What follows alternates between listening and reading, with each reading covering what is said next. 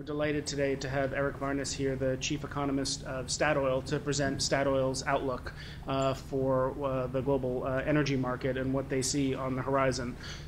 You all have smartphones. You can look up more about Statoil if you need to. I won't go through a lot of detail, but Statoil's one of the world's largest oil companies, seventh largest oil and gas company, second largest supplier of natural gas into the European market, production of about 2 million barrels a day.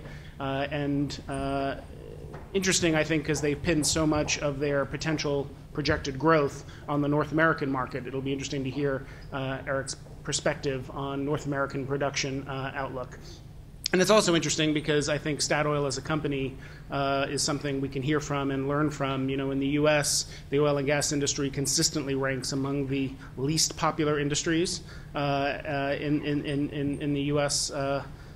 Business sector. Statoil comes from a different perspective, where they have a long history of ownership by the government and the public, and have a history of operating in some of the harshest conditions in the world. We were just talking about the tragic attacks in Algeria in January that killed 40 people at one of their gas plants.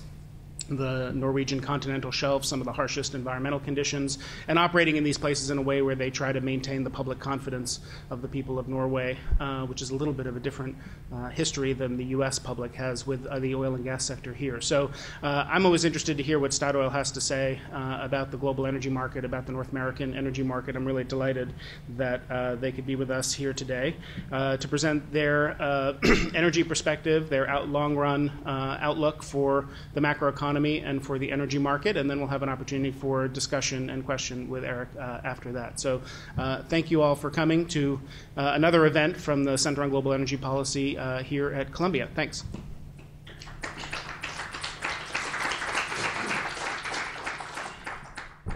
Thank you, Jason. Thanks for the kind introduction. Thanks for allowing us to be in a room with one of our most famous Scandinavian fellows on the wall. He's not Norwegian, but still we feel like he belongs to us as well.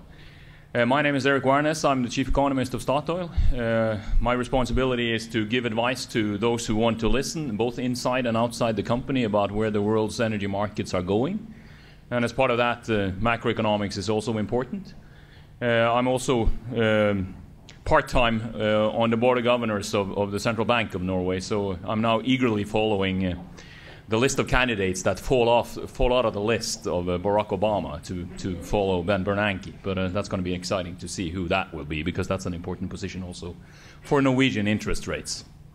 But today my topic is our outlook for the global energy markets to 2040, as we saw it in June, when we updated the data and the forecasts. Since then, of course, things have changed as well, but to what extent they have impact on our outlook to 2040 is probably doubtful. These short-term changes tend to be big, but they tend to be short-term. And when you have a 2040 perspective, at least on some of our investments, we need to take a long view and sit still and look through some of these short-term changes and judge whether they have serious impact or not. The focus of the presentation will be on demand, but I'll show you some supply figures as well. Given my role and given the fact that we're in a competitive business, I will be very careful in telling you what my price forecast is. But you can ask questions and then I'll see what I answer.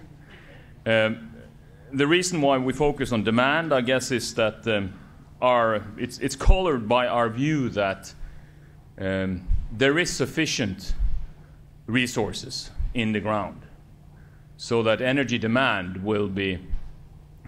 consumption will be determined by demand in one sense and not by supply. And in particular, that goes for some of the fossil fuels, where we had recently a debate on peak oil and so on. Well, we do have peak oil, but we have peak oil demand and not peak oil supply in our forecast. So it's very much driven by macroeconomics, assumptions on energy intensity per sector and per region and per country. And then you end up with an energy mix and an energy demand per fuel. And that's what I'll come back to. It's a long-term outlook. Our assumptions and our forecasts indicate that global GDP growth will be roughly the same over the next 30 years as it has been over the last 30 years, 2.8% per year as a cumulative average growth rate. The non-OECD countries, the countries that are outside of OECD now, will grow much faster than the countries inside, and will then have a much larger impact on global economic growth going forward than what they have had. So, but we'll have this two-speed, two or three, even three-speed economy going forward, and where the non-OECD countries and the emerging economies in Asia in particular catch up with the rest of us and become, in per capita terms, I guess China will be roughly as rich in 2030 as South Korea is today. The overall energy market outlook then depends on our assumptions and forecasts on the development of energy intensity, energy efficiency, and sectoral growth, and so on. And we assume that we'll get back to the long-term trend of improving energy efficiency, so that per dollar of GDP we use less and less energy. Over the last 10 years, that's not been the situation on a global scale because of the heavily energy-driven growth in Asia. So energy intensity has been roughly flat over the last 10 years, but we believe that we'll come back to a situation where energy intensity improves, driven by higher prices, saturation of some markets, and so on, so that energy use will grow much less than GDP, 1.3% per year, which is roughly in line. I'll come back to where we are compared to other forecasters, but we're roughly in line with sort of the bulk of those that dare to stick their head out and say anything about energy demand to 2035 and 2040. Most banks, when you ask them, they don't look that far out into the future, but some of us have to. Oil and coal demand will grow much less than energy demand, and thereby lose market share, but still grow as we see it on average to 2040. But oil demand will peak around 2030 in our forecasts. Gas demand increases and increases faster. Natural gas increases faster than overall energy demand, and then takes market share at the expense of the other two fossil fuels. Which is one reason why the global CO2 emissions in our forecast don't grow that much. But they still grow, and they still grow way beyond what is necessary in order to reach anything like a 2-degree scenario, or 450 ppm as the IEA calls it. And I'll come back to that as well. And we see very strong growth in new renewables, new renewables is wind, solar, and geothermal mainly. We see a growth of some 8 to 9% per year, which is really a lot when you look at it in terms of how much you have to install and how much capacity you have to grow, how many grids you have to build on a global scale. But the problem, in one sense, is that they start out at almost zero. So they will have a chunk of global energy demand in 2040, but it will still be relatively small because it starts out from such a small level. And as long as both oil, coal, and gas grows, CO2 emissions will continue to grow. Even though we are compared to others, I guess, so yeah, we're relatively optimistic in terms of CCS, carbon capture and storage, starting to take effect towards the end of the forecasting period. And I'll come back to that as well. When making these forecasts, the starting point is often important, and sort of the mindset at which we do it. And coming out of the financial crisis, at least we in the West, in the OECD areas, we're struggling in terms of understanding what's going on, and there's a lot of uncertainty framing the development and framing our ability to forecast, and it's easy to become a pessimist. A lot of people run around saying that the world is now characterized by what they call VUCA, volatility, uncertainty, complexity, and ambiguity. Difficult to understand what's going on. Black swans coming at us all the time. Conflicts are difficult to solve. The G20 doesn't work as a G20, and some people are talking about a G0 world, so nobody knows what to do in Syria. Fortunately, something happened over the weekend that seems that something is moving, potentially in the right direction. But it still is that some conflicts seem difficult to solve, at least with the Western hat on. It has been difficult, and it still is difficult to generate economic growth after the financial crisis in the stagnant economies of the OECD. And it seems very optimistic to believe that we, within the next decade or so, will have regulations or agreements in place that would ensure a more sustainable path in terms of CO2 emissions and climate change. Things as they are developing globally don't point in that direction when you look at the increase in coal-fired power plants in India and China, for instance, and when you see at how in fact, when you see that CO2 emissions are also increasing in Germany in spite of a tremendous growth in renewable energy because they combine it with coal instead of gas. So it's, in one sense, easy to be pessimistic, and that could flavor our forecast. On the other hand, there's a lot of things that are going in the right direction too, and in particular when you put a different hat on, when you put on an Eastern hat or an Asian hat or an emerging economies hat or a developing economies hat. There's a lot of good things going on. Japan has started to grow. Other emerging economies continue to grow a lot, even though they don't seem to be able to keep to some extent, the double-digit growth rates that we, in a sense, got used to in terms of China, but still grow. Lots of people, hundreds of millions of people, are moving out of poverty and into a middle-class affluence. I saw statistics by, I think it was either the World Bank or UNDP, where the number of people living on a minimum dollar amount for subsistence level has gone down by several hundred millions in a period where the global population has grown by more than 1 billion. So a lot of things are happening and going in the right direction. Many countries in Africa are growing for decades with very high growth rates, from low levels, but still. We live much longer. The likelihood of dying tomorrow is much less. Technological progress and opportunities are changing lives in terms of communication, in terms of health service, etc. So there's a lot of good things happening as well. And then what do we believe in? Well, and given that our commodity, at least one of them, the world's most important commodity, is impossible to predict, at least by the Economist. And I should admit that for most of us it's difficult to predict. We tend to believe that when things changes in the oil market, it changes forever, and it doesn't. So, and this is sort of one of the key prices that we have to have an attitude towards that price, because it's one of the most important parameters in terms of determining whether a long-term investment is profitable or not. And given the history of this price and how it's affected by supply and demand, and how it seems impossible to predict, even within a half-year span during 2005, the Economist changed his view, right, in the summer of 2005, depending on whether the price went up or down. So it is difficult, and sort of what is the world that will determine this price? And the same thing with when you look at the development of natural gas prices, which are regional prices, the different development of the Asian gas price over the last years compared to the Henry Hub, the American gas price. Very few people predicted that was going to happen. And one of the reasons was that we failed to see that the US would not be a large importer of gas, but was instead coming into a position where it could export gas. And that's, of course, an important factor, that when you miss that, then you also miss the price protection. So with that as a background, this is a very short picture of our medium-term macroeconomic outlook, where I guess the headline that describes our forecast over the next 4 or 5 years would be muddled through, sort of where the US will gradually grow slightly faster, household demand is picking up, there's cash in the companies, limited by fiscal consolidation. One of the big uncertainties is what's going to happen to the fiscal policy when you look some years into the future, but still growing.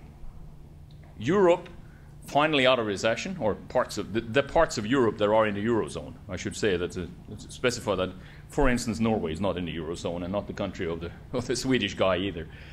So, but the most important parts of Europe are finally out of recession, seem to be climbing, a lot of uncertainty and very low growth rates, but still in positive territory. And some of the downside risks in terms of euro breakup and things like that seem to have subsided. And Germany and the large countries in the northern part of the Eurozone are now driving the recovery. Still a lot of uncertainty about the sustainability of the banks' balance sheets and so on, and some of the banks in countries like France and Italy are first of all, they're very large.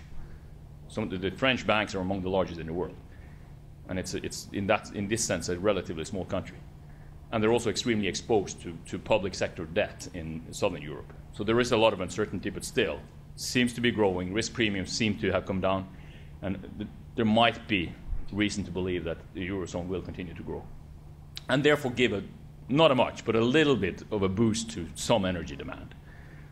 Japan is now growing, very specific reasons, uncertain how long that will last in terms of liquidity being put into the market, extremely lenient monetary policy, how long that can be sustained.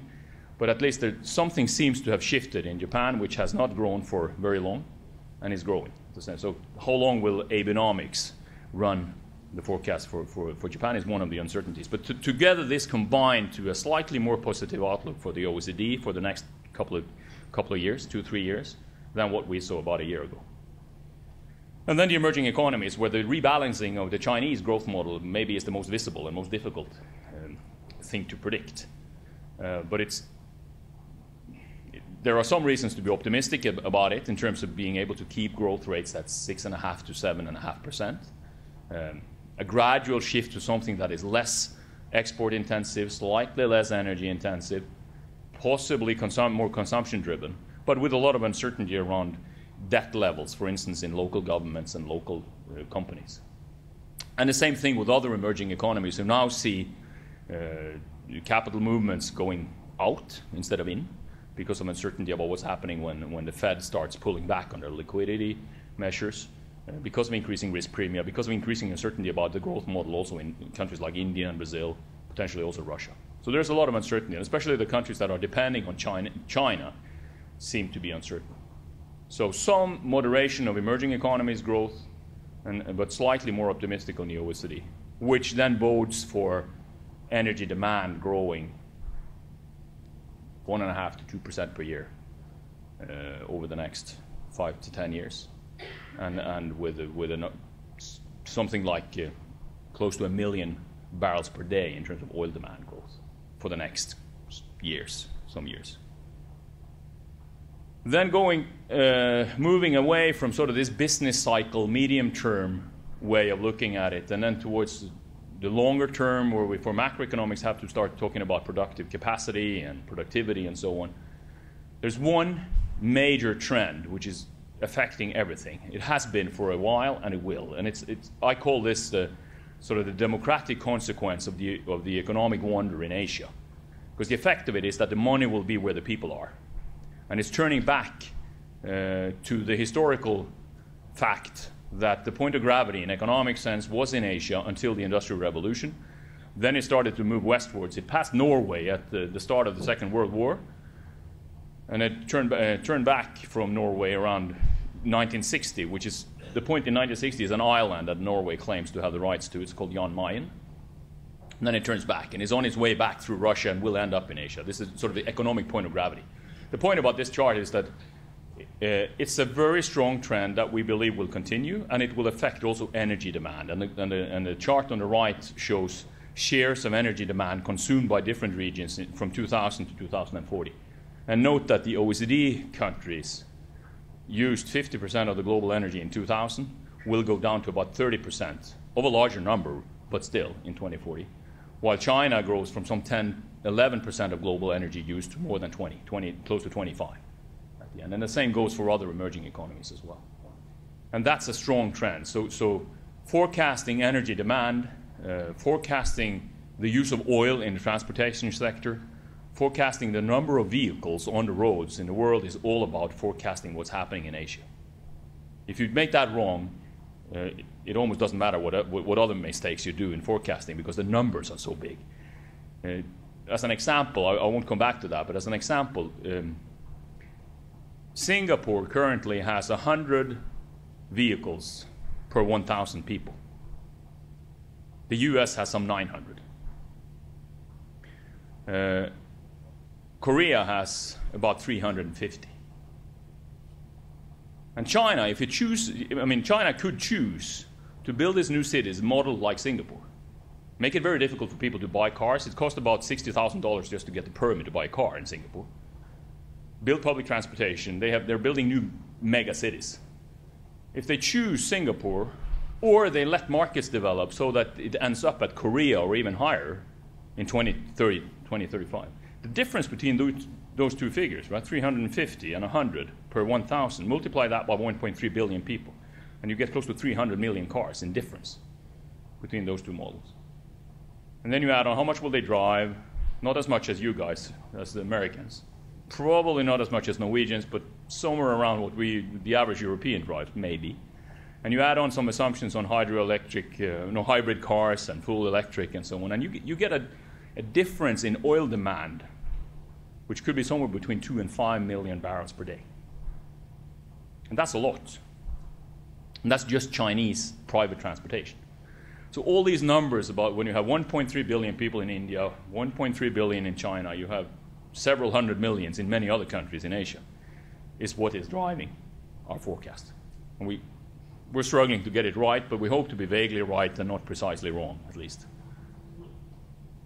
So then this is the sort of the combination of some of the things that I've said when you look at it from, you start out with our economic growth assumptions on the left, go through our energy intensity assumptions, and then you end up with global energy demand to the right. And these bars show the average growth rates for 3 regions in the world for the next decades, including 2 decades of history.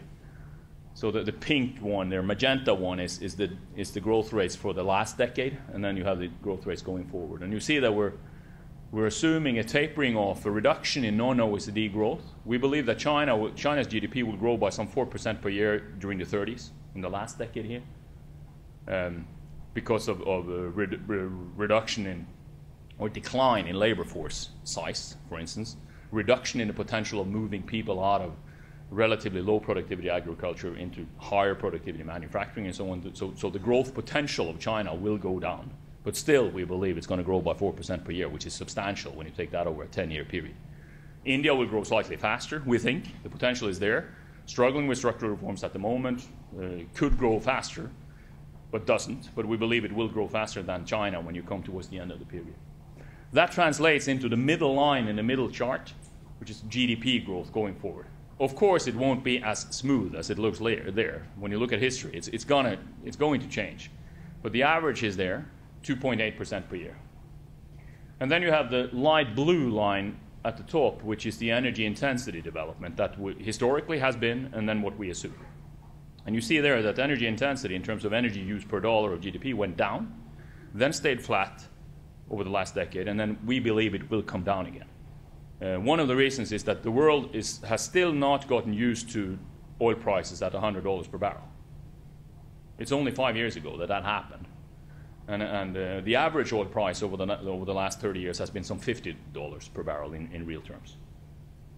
So that's one of the reasons. Energy has become more expensive, in spite of what you would think if you look at your Henry Hub price here. So that's one of the reasons. Then I talked about transportation. As more economies mature, you'll get more moderate demand, more efficient cars. Obama has agreed with the car industry that the fuel efficiency of cars should come up, fuel intensity should go down, etc., etc. So we believe it's going to go back, and we get a 40% improvement in energy intensity throughout the period. That translates into the energy demand growth at the bottom of that middle chart, and then you have the overall level in terms of energy demand growth to the right. And you see that the OECD countries hardly will use more energy at all going forward. So it will keep roughly pace with energy intensity energy intensity improvement will roughly compensate for the GDP growth that we assume. So the whole growth in energy demand will be outside the countries that are currently in the OECD, and in particular, in terms of size, look at Asia. And that's because that's where the people are, and that's where the growth is. Due to the coloring in Statoil, the gradual greening of energy mix looks like a gradual pinking, but we see a gradually greener energy mix. Renewables grow much faster, new renewables grow much faster than other types of energy demand, but still fossil fuels will constitute some between 2/3 and 3/4 of overall energy demand, down from above 80% currently to some 72%. New renewables grow faster, and that's the main reason why this pink part at the top is growing at all. Other types of renewables, old renewables, will also grow, but not that fast. That's hydroelectricity and biomass and waste and so on. gas will grow at the expense of coal and oil. So in terms of CO2 emissions per unit of energy, the fossil fuel composition in 2040 will be slightly less CO2 intensive than what we have currently, because coal demand, or the coal share, is going down. And note then that there are still very large regional differences in fuel mix based on where the resource is. In the regions where there is a lot of coal will still be used. We assume that the coal share in China's energy demand will go down from some 60 to 50%, but that's a lot more coal being burnt in 2040 than now, because their energy demand is increasing so much. Right? And that is the short and medium term outlook in terms of coal demand is what is the huge challenge for any type of climate policy. Dieter Helm, a professor in England, showed last year and a year and a half ago, I think, that the current increase in coal-fired power plants, or the new builds of coal-fired power plants in India and China alone, is equivalent, if we were to compensate for that in Europe or anywhere else, it's equivalent to building 1,000 of these huge windmills per week. So some 52,000 windmills per year, and replace then coal-fired or whatever here, just to compensate for the growth in coal-fired power plants. So that's, I mean, the increase in coal demand in the world is the challenge for CO2 emissions. Other than that, natural gas is growing in the regions where we use a lot of gas currently, where we have a lot of gas, and in North America in particular. In China, we assume that they will use all the energy sources they can get a hold of. They need it all, and they will probably develop some of their own gas from shale gas gradually. And even though in terms of ratios or shares, the light blue over there doesn't look that big, but that's a lot more gas going into China, being used in China than currently. Also LNG imports, not only their own gas, not only Turkmenistan piped gas, but also LNG imports. Maybe from the US, or at least North America. That could also be a nice way to do something about the perpetual trade deficit that the US has with China, right? Start exporting some more gas. And as I've said, fossil fuels are here to stay. This is oil and gas demand. We believe that the OECD oil demand has peaked, so that any increase in our use of transportation, which will continue to increase, not much, but it will continue to increase, is compensated by more fuel-efficient means of transportation, new types of technology in cars, and so on. So oil demand in the OECD area will go down, but it will be compensated by increases elsewhere. And we have here a peak roughly at 2030. That's when fuel efficiencies, new types of fuels, saturation of transportation markets also in Asia starts to kick in. And lower economic growth in addition, so you get lower underlying energy demand growth, and that's why it peaks. Of course, that's an assumption depending on what type of price you have, but we believe that prices, technology, and overall demand and saturation then combined to give it a peak in oil demand. Gas demand, on the other hand, continues to grow throughout the period. It will grow also substantially outside of Asia in the rest of the world. For instance, in the Middle East, where they need more gas, both to produce more oil, but also more gas to produce electricity. So gas demand outside of OECD is also growing substantially. And note the little sliver at the top there, where we assume now that you will gradually get more gas used also in international bunkers, which is shipping and aviation. And in this particular example, shipping, where shipping will, both due to regulations, potentially also to prices, but in particular to environmental concerns and regulations, be forced to use natural gas instead of heavy fuel oil to run their ships. And I mean, the typical example would be an LNG vessel, right, which already has gas on board and can use gas for its engine. So we see that coming in as well. We also see some gas in the transportation sector onshore, in trucking and so on, etc. And of course, indirectly, a lot of gas will be used in transportation when you come to 2030 through electricity. And this is where the oil is supposed to come from. There are two main messages in this. One is that the decline rates in conventional oil production outside of OPEC, which is the left chart, is for the next decade or so compensated by the increase in what we now call unconventional oil production. And the best example of that is the tight oil revolution in the Norwegian parts of North Dakota, I should say. There are lots of Norwegians that have got a phone call from American lawyers the last years and saying that, do you know that you have inherited your old grandfather's uncle who used to own land in North Dakota? And we've started to drill there, and there's oil. You have a check coming your way. And the non-OPEC tight oil there is mainly, for the first decade or so, is North America, and in particular the US. And then we also assume that type of technology will be used and applied in other resources around the world. For instance, there's a huge source rock underneath all the oil fields in Western Siberia and Russia, which can be produced in terms of tight oil technically. We don't know how prolific it is. It's probably not like Bakken in North Dakota, but it's still. So we believe that there will come something there. But the above ground types of conditions are very different from the US, both in China, in Russia, in Argentina, where these resources are bound to exist. As long as you have coal, gas, or oil, you also have unconventional oil. But it will take time. But that compensates for the decline, together with increases in NGL and also some increase in oil sands, in particular in Canada, but nothing dramatic. So non-OPEC oil production is increasing. And then we have relatively moderate demand growth.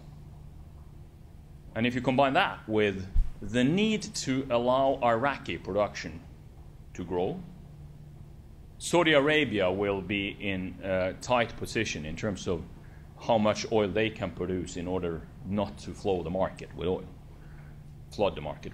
So the next decade or so, Saudi Arabia's production will have to moderate, unless the situation they're in right now turns out to be permanent. When we made this forecast before we realized that Libya's production fell by $1 million barrels again, right now. So those types of supply disruptions could allow Saudi Arabia to keep their production higher. But until 2025, OPEC is struggling to keep its market share, and in particular when you allow Iraq in, that's a big uncertainty, by the way, how big Iraqi oil production will be and can be. But the oil is there. The above ground risks are formidable. But still, then after 2025, we believe that OPEC is back in business in terms of increasing its market share and compensating for falling non-OPEC production. So that's how that looks.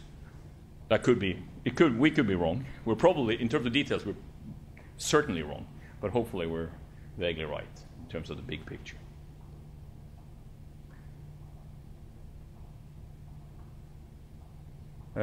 In terms of new sources of oil and gas, for that matter, but in particular oil, we have been surprised over the last years, in particular by the tight oil production, or potential, I should say, and increasing well productivity and how much oil we can actually get out of resources like Eagle Ford and Bakken and other reservoir source rocks in the U.S. So it's sort of the supply curve has gotten it's become flatter in parts, and we've got some new sources. The magenta parts in there are illustrations of how we think about the potential new production that could come out of those resources and what they will cost. And the conclusion is that it's relatively expensive. There's large variation, of course, and you drill the sweet spots first, and the source rock is nice, and you get out of relatively much oil at a decent pressure and a decent quality. But then you start drilling something next door, and it's not that prolific, so you get large variations in marginal cost. But the general conclusion is that this cannot be produced over time at $20, $25 per barrel. We do make some conventional discoveries, surprisingly, somewhere. For instance, the closest oil field to Stavanger, where Statoil has its main office, It's 140 kilometers out in the North Sea. We made a discovery 2 years ago. Huge. For Norwegian standards, it's going to be the third, fourth, or fifth largest field in Norway. That comes in at relatively low marginal costs. But these new sources, oil sands, tight oil, and so on, cannot be produced at $25, $30, $40. So yes, there is potential for more oil if we need it, but we have to pay for it. And the Wood Mackenzie chart to the right sort of confirms the same thing in terms of U.S. tight oil and mining. And then you have ultra deep water. Then sort of it's always a question for an economist like me. It's always a question: what's conventional oil and what's unconventional oil? I used to say that for an economist, conventional oil is what we produced yesterday, and unconventional oil is what we couldn't produce yesterday, but that we can produce today. But in terms of geology, of course, the unconventional oil is different because it's in source rock. It's not in a traditional captured field of oil. But the ultra deep water in Brazil, in Angola, under salt, is in many ways extremely unconventional. It's a high pressure, high temperature, extremely deep water, but it's a traditional conventional source rock, so that's why we call it conventional oil. But that's also expensive. So don't expect. For the long term, we believe that oil prices will be guided by the marginal costs. Long-term marginal costs. But the medium term and short term, the oil prices can go up and down relative to that. But over the long term, we think that marginal cost is an indication of what the oil price will be. And looking at it, don't believe that oil prices should go back to the $25 we used to talk about when you look forward. A little bit about gas before I conclude. This is the regional distribution of gas demand as we see it. It grows in all regions, in particular, as I said, in non-OECD Asia and outside of Asia, in Latin America and the Middle East. One key uncertain factor about global gas markets going forward is to what extent will they integrate and become more like an oil market? Currently, we have 3 large markets that are partly integrated, but only partly. And the key factor for that is how much LNG supply will we have. And the chart to the right shows our expectations for LNG supply to 2030. New areas of LNG which would link these markets together, and which then will set a limit as to for how long price differentials can be large. And currently, the price differential between gas sold to an Asian power company that has to compensate for taking out all the nuclear power after the Fukushima tragedy, and where the alternative is to fuel it with oil, that price is much higher. It's 5 times at least as high as the Henry Hub price here. That differential cannot be sustained if we're able to build LNG supply. But that doesn't. If you build LNG export terminals here to supply Asia with gas, the price differential will not be zero because it does cost $5, $6, $7 per MMBTU to transport, to cool the gas down and transport it to Asia. But there's a limit as to how big that difference can be. Well, that's the key uncertainty there. Also here, some of these new sources of LNG is exciting in terms of opening up the possibility for new regions to be part of the global energy game. We have huge gas discoveries now in Mozambique and Tanzania, which are very exciting for the people there, very challenging, fantastic location in terms of LNG potential, going both to Asia and to Europe. But of course with a lot of challenges in terms of above ground risk, in terms of how much money should go back into the governments, how you can use the gas to develop the electricity systems in countries that don't have electricity, etc., etc. Large challenges, but also extremely exciting opportunities. But not cheap. And the same thing with Australian LNG. It's expensive. It's not $3 per MMBTU like you have here, which to some sense is probably too low a price also to reflect marginal costs here. There are many reasons why the Henry Hub price is that low. Then CO2, as I've said, the chart to the right shows our forecast for CO2 emissions, and then we combine it with, or we compare it to the 3 different scenarios of the International Energy Agency. As long as oil, coal, and gas demand grows, and you're not extremely optimistic about our opportunities to take the CO2 out of that through carbon capture and storage, then CO2 emissions will grow. And they do here. What we have assumed, when our emissions grow slightly faster than those of the IEA, that has to do with slightly different growth assumptions in different regions with different energy mix and so on. That's why we come slightly higher than the IEA's base case, which is this new policy scenario. Both of those are characterized by having CO2 emissions much higher than the 450 ppm, which is the level that is necessary to avoid a temperature increase of more than 2 degrees with 50% probability. So there's a challenge there, as I said, and it has partly to do with, or mainly to do with the increase in coal-fired emissions in emerging economies. We believe, or we have introduced the assumption that gradually you have regional climate regimes, not a global climate agreement, but regional climate regimes that combine to have an explicit or implicit price on carbon that will have an effect on demand as you go towards 2030 and 2040. Nothing like what we have in Norway, where we currently pay some $80 per ton of CO2, both the oil companies and the private consumers when they fill their gas tank. But something like $30 to $50 per ton. We also believe that that will, together with other technological improvements, combine to make CCS start to have an impact. So we have assumed that a certain share of coal-fired power plants here in different regions will have CCS towards the 2040, will gradually be introduced.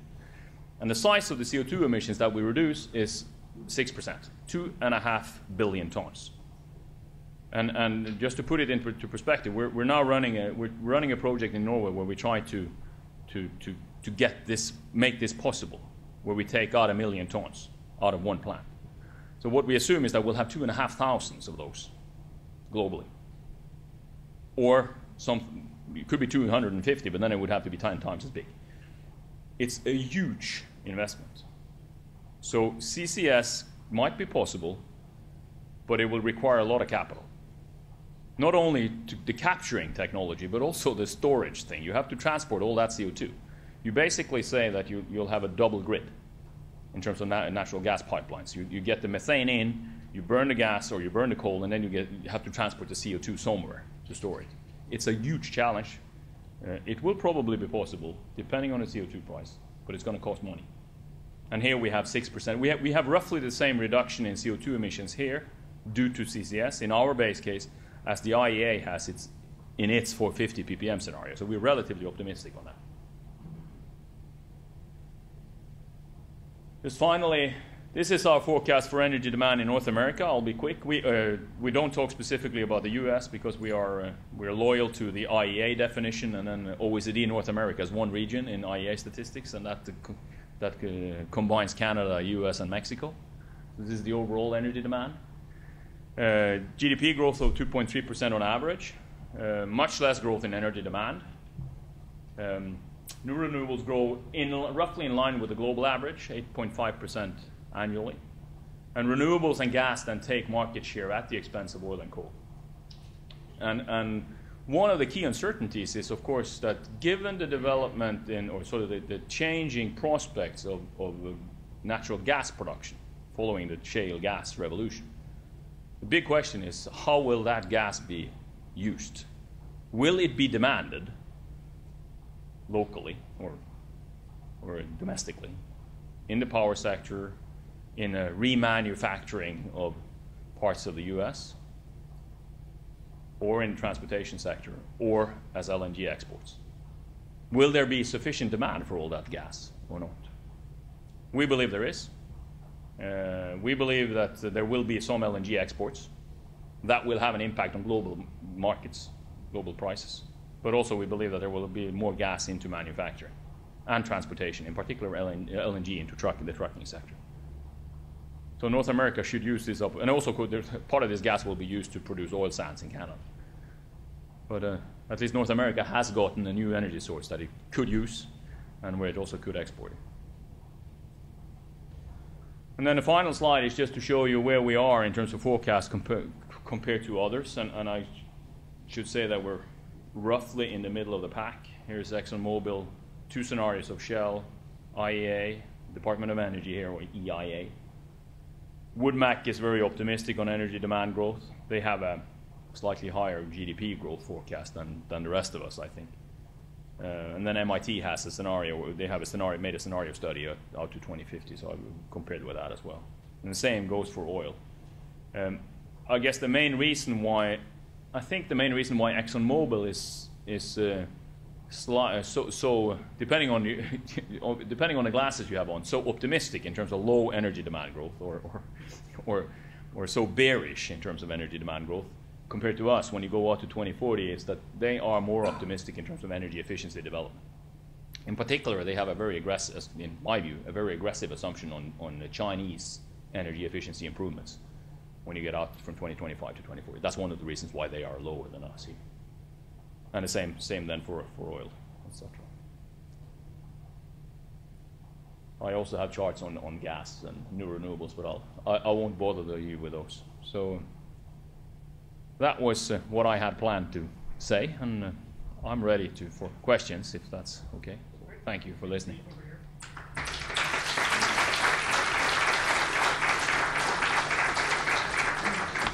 Thanks so much. So we have about 35 minutes for questions. I'll just get it started with 1 or 2, and then we'll just open it up. Ask your question loudly. Please keep it in the form of a question, not a long speech or statement. And then I'll just quickly, if we need help, repeat it for folks who are watching online. I just want to be clear about one thing to clarify. In all the projections you showed throughout the whole thing, for demand, for the mix of fuels, you said it was based on an assumption about regional climate regimes. Was there an explicit carbon price in all the charts you just showed us? Or yeah. What did you assume about climate policy, and how does that impact the numbers we just saw? Yeah. In terms of in terms of our forecasts, what we do is we put in a price of carbon and the relative prices of oil and gas and coal and so on. So we try to model the price of carbon, which in fact could be an explicit price of carbon, like you have in a trading regime in Europe, or a tax as we have in Norway, or it can be an implicit price guided by different types of regulations, like what you will get in the U.S. if you continue to ban coal-fired power plants and so on. But the way we model it is that we have a price. We have assumed that the main regions will gradually move towards those types, some kind of regime that will put a price on carbon. We don't have it in Africa. We have it in China. I think we have something in India. OECD North America, of course, Asia Pacific, and Europe. So not all the regions, but and we phase it in gradually so that during the 20s you will have carbon pricing also in China, for instance. Mm-hmm. And the movements we see there now indicate that could be possible. So, and I was interested in the last slide you showed comparing the different outlooks. We have had Fatih Birol from the IEA here, and Adam Szymanski from EIA, and Christoph Ruhl from BP. Besides total energy demand, can you give us a sense, to just save us all a little work going and looking this up later, what are the key, most striking differences if people were to look at all the different energy outlooks that international agencies and companies do, and why do they exist? What are the core differences in the assumptions that are leading to different results? Yeah, well, the main difference is to the extent that we have a combination of GDP growth and energy intensity assumption that differ. Then you get that's what's driving the differences in overall energy demand. And if I remember correctly, I think both WoodMac and BP are they go to 2030, but they're more optimistic about GDP growth than we are, and not sufficiently optimistic on energy intensity. So they get a higher energy demand growth than the others.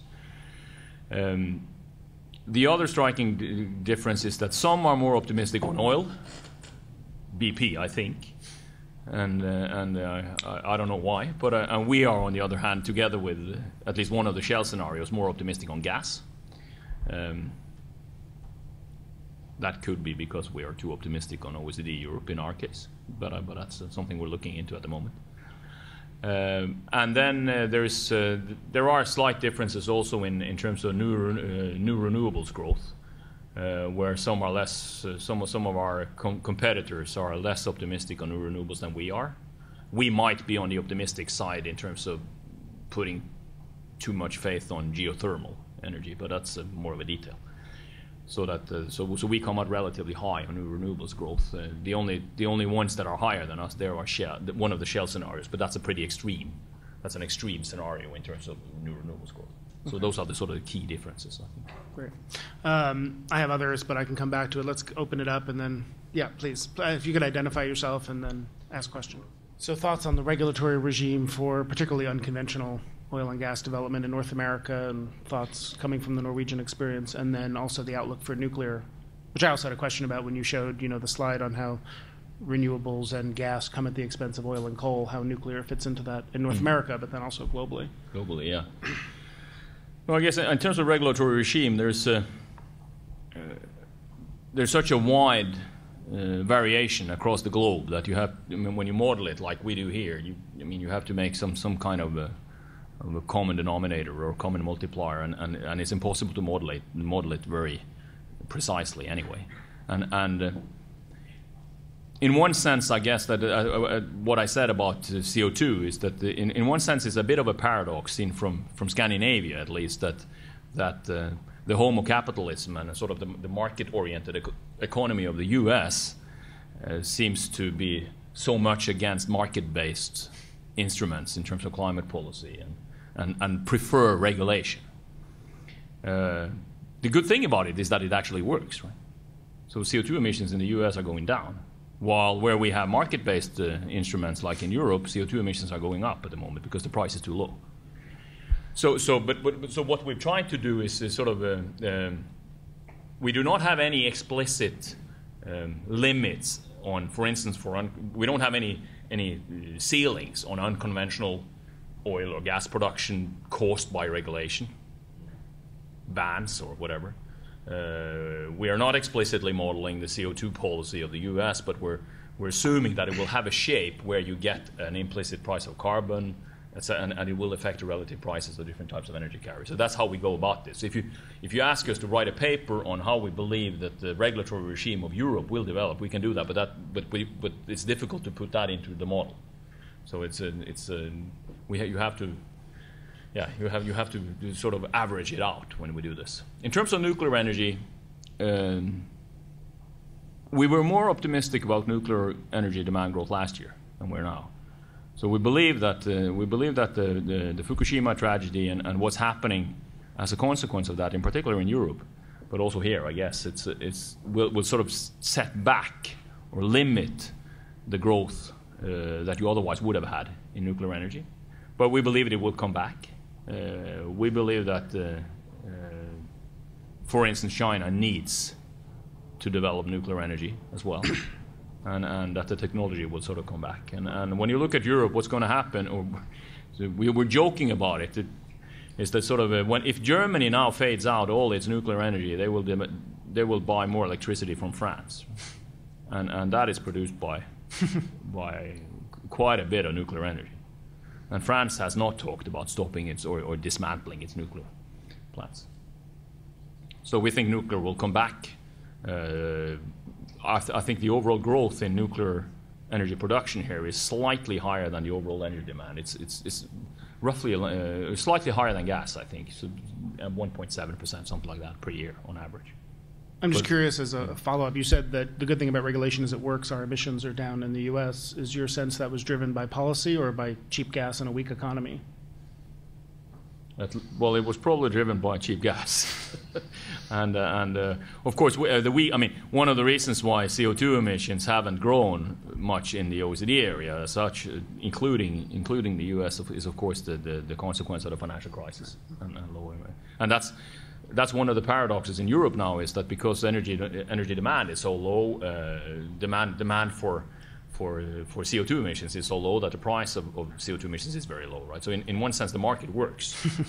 But it's just that the politicians, when they set the ceiling of CO2 emissions in Europe, they hadn't counted in the fact that you would have a recession for 2 or 3 years. So it's a bit of a paradox, and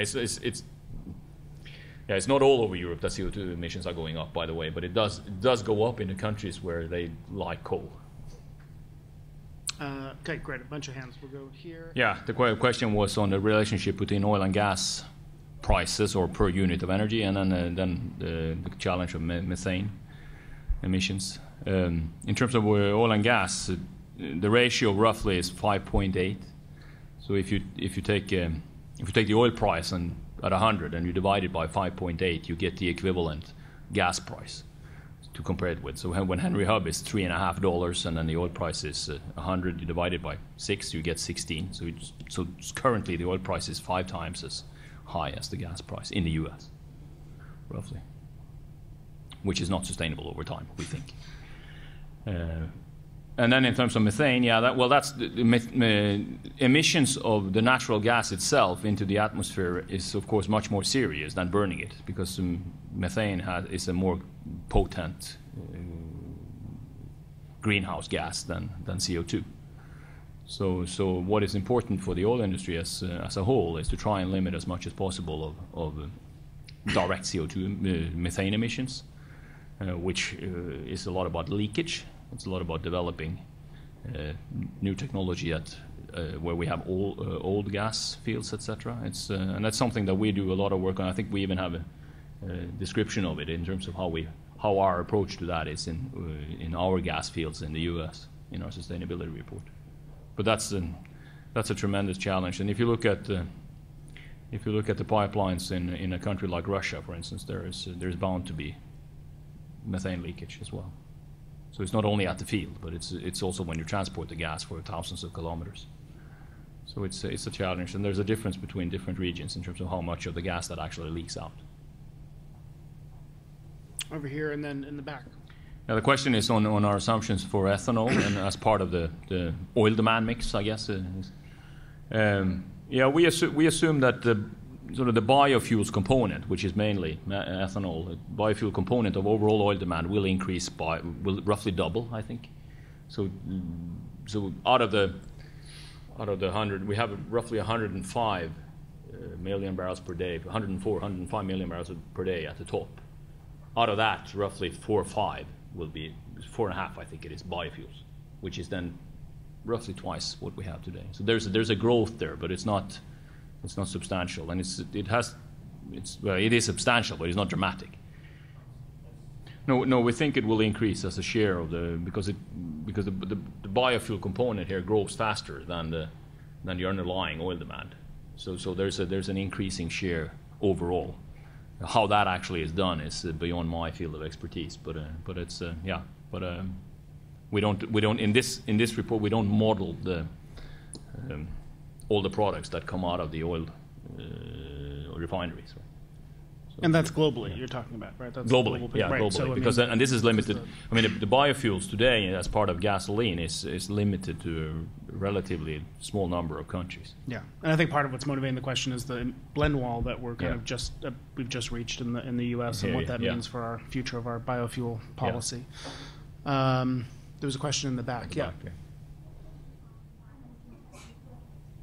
So just for the people watching online, the question was about the sharp projected decline in energy intensity and what much sharper energy demand in emerging economies would do to change that. Yeah, what's behind that forecast is that first of all, we see that there are specific reasons why it has not declined over the last decade. It has declined for a very long period, also before the chart that I showed. And the specific reasons are in particular the energy-intensive growth in manufacturing in China. We believe that both the gradual slight moderation of growth, the gradual change of the growth model in China, the currently very high energy prices, in particular on oil, will lead to, and also the sort of the saturation or sort of the movement along the S-curve, as we say, in terms of the development of China, will lead the growth in China to be less energy intensive than it has been. and we don't see that being compensated by other emerging economies to the same extent. That's one of the reasons why we see a return back to a trend. It's not much steeper than it was. In fact, it's slightly less steep in the start, at least. So that's the reason. That might be wrong. But as I said, one of the big uncertainties is that the world has not experienced a period of $100 oil for 5 years previously, and this is $100 in real terms. There's a strong incentive to energy intensity, especially at the country level. When you look at the net import bill of a country like India or China in terms of oil, and so on. So that's what we believe. It could be wrong, but that's our best estimate. And so implicit in that projection of sharp declining energy intensity is a very high oil price. And you showed or right? a continuation of price at roughly at today's level, or is it thereabouts, right? Because there are a lot of different views out there on where we're headed in terms of oil supply, and even at some of the higher, it's not going to be $25, but there is a potential for a lot more oil to come on the market. Questions about OPEC's ability to kind of maintain discipline.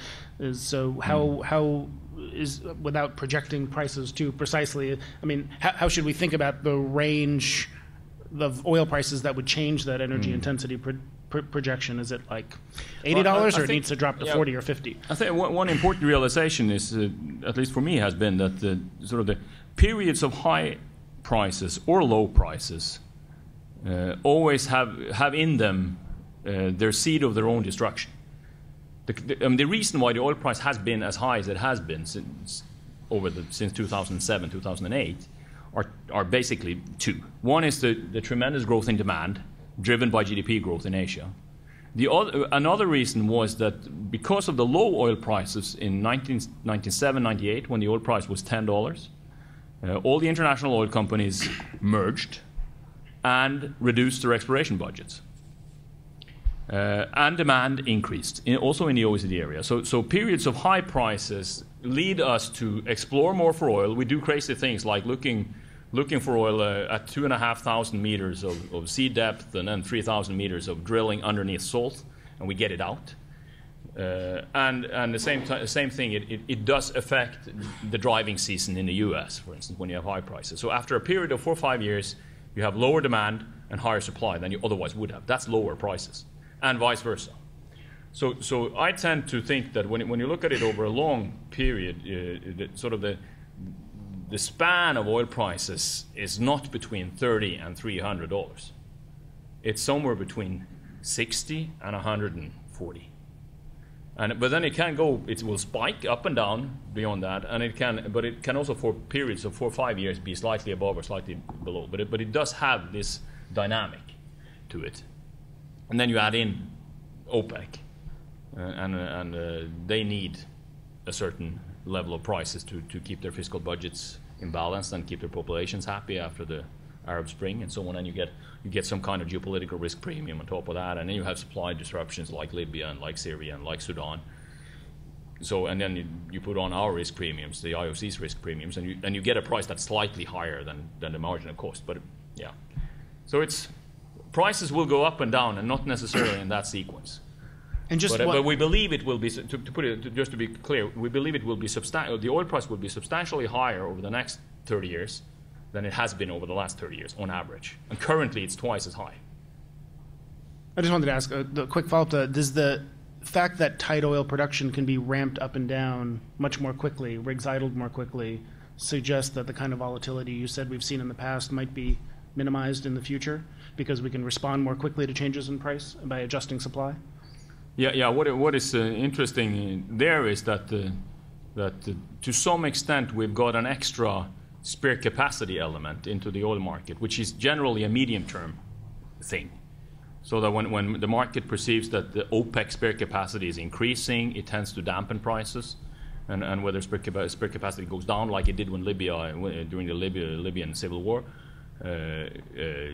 prices spiked because of the perceptions of low spare capacity. Now it seems like the US or the tight oil, in a sense, could work in the same manner. Prices are high.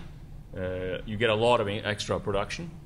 The moment prices come back, you cut back on rigs, and in the oil industry, the production reacts very quickly. So in fact, might have a new spare capacity element in the oil market here, which will tend to dampen the medium-term price variation. The question was about the impact of U.S. LNG exports. Yeah, and regional price differentials. Yeah. Given our assumptions in terms of growth of LNG supplies, there will be an element that tends to react to price differentials more forcefully than what has happened previously. So we believe that there will be influence of LNG exports from different regions on prices in other regions. So that the global gas market will integrate, not perfectly, but much more than it has been. And it will move in the direction of the oil market. And one of the interesting things is that one of the paradoxes is that the oil market, especially here in North America, is partly developing in the other direction, right? Because of bottlenecks and infrastructure. You have low prices on certain qualities of oil and so on. So, and we see a tendency whereby LNG exports from North America could affect prices both in Europe and in Asia slightly differently, and we're a little bit uncertain how important that will be in terms and how dependent that effect will be on the actual volumes. But we think the fact that the possibility for LNG exports will exist could have an impact on both the buyer and the sellers willing to pay for gas or sell gas and pay for gas. So that you could foresee where the exports out of North America into Europe could be the ceiling of European gas prices. The same way where it could be the floor of Asian gas prices. And then you can calculate yourself what that ceiling and floor will be, depending on how much it costs to transport and how much it costs to liquefy, etc. But then, of course, the size of the impact probably will depend somewhat on the size of the exports, whether it's going to be 50 BCM or 100 BCM per year, or whatever. But we think that there will be an impact there, even though it's not that big. But it's just that you can actually shift some loads. But then we might get another source of tight shale gas in Argentina or in Africa, for that matter, that could ruin that picture of the U.S. being the price determinant in a sense. But we see that type of globalization of global gas markets going on. But LNG investments is difficult. I mean, you have to believe in a certain price differential for a very long period to be willing to invest in a liquefaction facility, right? It's not today's price differentials that determine the profitability of that type of investments. I guess the market suggests some people think there will be that price differential for a while, because there will be a price differential for a while. But I guess the comfort from an economist is that sort of at the end of the day, you will probably earn a normal profits on it, and that's it, right? So it's. Yeah, please. To build on that, what are the steps that you need to build in order to get to world LNG market, especially on infrastructure? And do you see that these steps are taken by governments or IOCs all over the world? Well, the steps we see the steps already, in a sense, because it depends on what you mean by a global LNG market, right? We will probably not come to a situation where there is sufficient LNG to sort of take out all bottlenecks. When you have a Fukushima in Japan, there's not sufficient LNG to immediately replace that, right? So there will be a price impact of those types of fallouts of other competing fuels. But we currently see LNG moving across the globe, and you can shift the load. You can sell the load several times. So there is a type of spot market developing. With the supply increase that we now see from Australia and then subsequently from Africa, that capacity will be much more. Currently, the globe is a little, in one sense, very dependent on Qatari LNG, which is sort of the big surplus where they export a lot. So that will develop. IOCs will play a role mainly as the ones that discover this. And if it's a large source of gas in a country that doesn't need it, or that doesn't, like Qatar, or that doesn't have the infrastructure in place to utilize it, like Algeria or Tanzania, then it will be LNG. And then that depends on the framework conditions and whether the government will allow that to happen. And then, of course, there's also another big set of players here, which is the NOCs. There are national oil companies in other countries that have a lot of gas. So, and that will affect the global gas market as well. So there's a large number of players here. Huge investments, needs a lot of capital. And at the end user, well, I mean, one of the challenges is that a lot of this gas will be electricity. And electricity also needs a lot of infrastructure investments. There's a lot of estimates out there about how much gas the U.S. might export. The ballpark range in the middle is kind of around 5-6 BCF a day is what the global market would take. Does that sound right to you, or do you think with rising Australian costs and other things, the global market could actually take a lot more U.S. gas and more of these projects might get built? 5-6 BCF a day sounds very much like it was made by us, the forecast. Oh, okay. Well, there you go. No, but there is a large range, right? I mean, and if you look at it, I mean, the capacity could be more, and then not all of it could be utilized. So it's but somewhere between 50 and 100. It depends how much you want to use yourself, right? And it's also, I mean, it's an energy policy issue as well.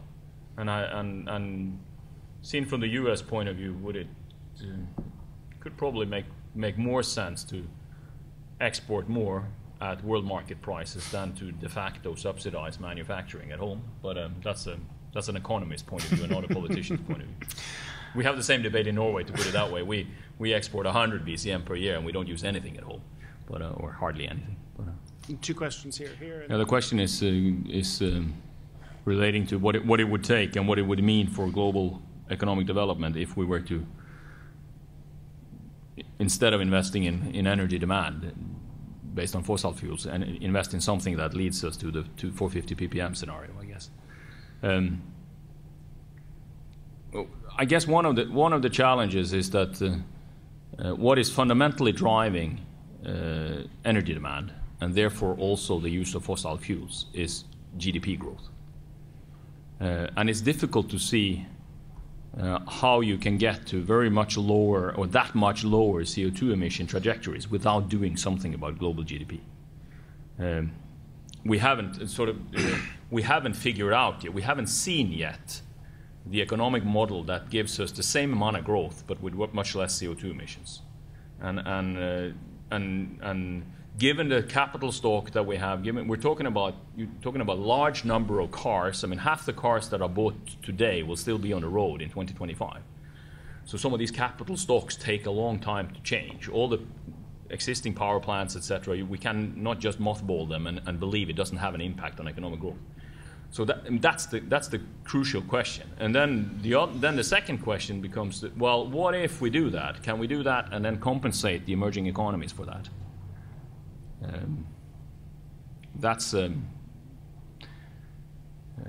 It's an income transfer that I think is difficult to foresee. And that's also what we're struggling with, is to find a model whereby we could allow emerging economies to grow and at the same time grow with less use of energy and less use of fossil fuels. But on the other hand, McKinsey and Vattenfall produced this stacked costs of CO2 emissions, reducing CO2 emissions, and the conclusion of that is that if everybody had the same level of CO2 prices as we do in Norway, we would solve it, because we would have incentives to increase the energy efficiency so much that we would, and energy efficiency measures here, they are profitable by definition. The problem is that they don't happen. I mean, that's the problem. The problem is why don't we insulate buildings? It is profitable to do it. It costs less than your saved electricity bill, but we still don't do it sufficiently. And it probably has to do with it. It's old buildings, takes a long time, lots of decision makers, etc., etc., etc. We don't have the framework conditions in place. And on a global scale, that's a huge challenge. The IEA scenario, 450 ppm scenario, they assume the same amount of growth, same GDP growth, in that scenario as in their new policy scenario. By default, they assume that. But they're not very good at explaining how that can come about. Yeah, but the revenue side of a climate measure is avoidance of future costs. And that revenue does not accrue by 2035, it's later, right? So how you get that into the GDP equation before 2035 is one of the big questions. What they're also doing is saying, or implicitly saying, is that consumer prices for oil or energy will be roughly 50% higher than producer prices. So you have a producer price of oil of about 100 in that scenario, and a consumer price of 150. That is consumer taxes in China and Germany. And how that income transfer from Saudi Arabia and Russia to China and Germany and consumer countries actually will take place, and if it will be possible, is also a big question. So we have time for probably two more brief questions. So there's one here, and then we'll go over here. The question was about time frame for penetration of LNG as a bunker fuel. Yeah. Well, I showed it on this. You had this small sliver of gas demand on top of it, and I think what our estimate is roughly that by 2035 or something, towards the end of the period, we have taken out roughly 10% of international bunkers, so out of oil and into gas. That's the time frame. And in terms of whether we see that happening, I guess some of the regulations, in particular about coastal near shipping, both here and in Europe, is one indication that this will happen. So that's basically what's behind it. And then we see, in terms of not international bunkers, but also transportation, we see LNG and trucking being discussed. And Shell is one of the companies that are looking at that. Over here, yeah. I'm Steve Kopitz. I'm the managing director of Douglas Westwood here in New York. You had said that GDP growth is linked to CO2 emissions. Behind that, what causes CO2 emissions are fossil fuels, right? So oil, gas, and coal. Now, with respect to oil specifically, you had stated that oil prices are high historically, and these economies have not yet adjusted to these high oil prices, which would suggest that oil is a binding constraint on economic activity. Are you making the argument that oil is constraining GDP growth?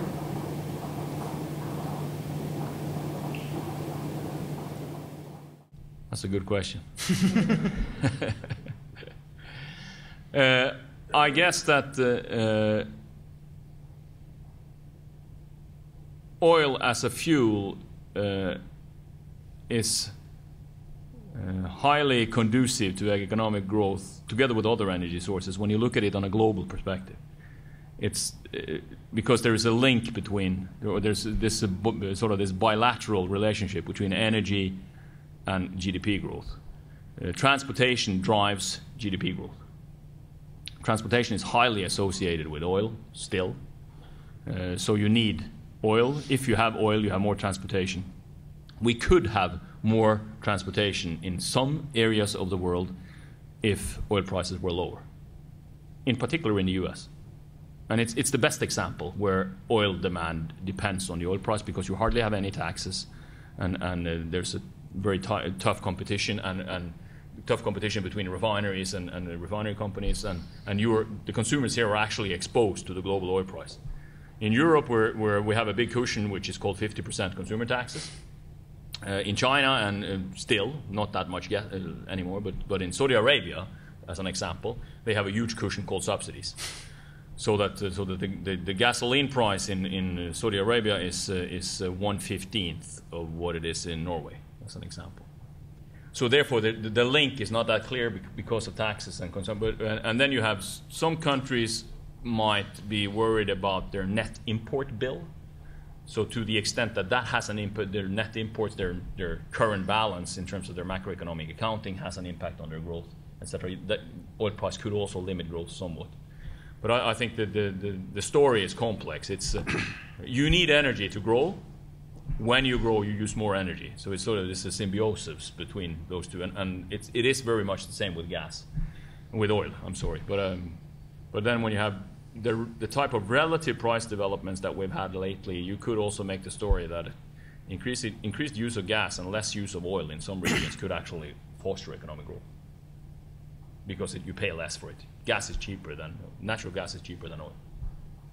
Well, those of you who are regulars at Center on Global Energy Policy events know we are relentless and rigorous about ending on time. So we have 1 more minute left. We're going to end on time. You showed a bunch of historic numbers and projections, which looked like an EKG, up and down, and then the projections were flat. So the one thing we know about projections is they're probably wrong.